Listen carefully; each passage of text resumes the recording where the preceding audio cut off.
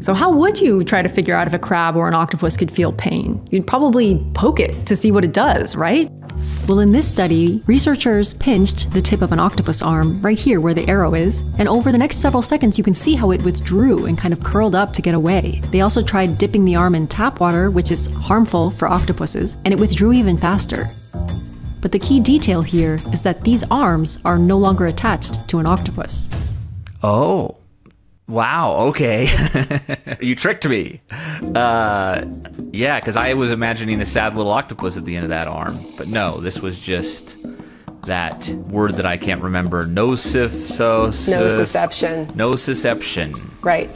Nociception is a warning system that detects harmful things with specialized nerve cells in our skin called nociceptors.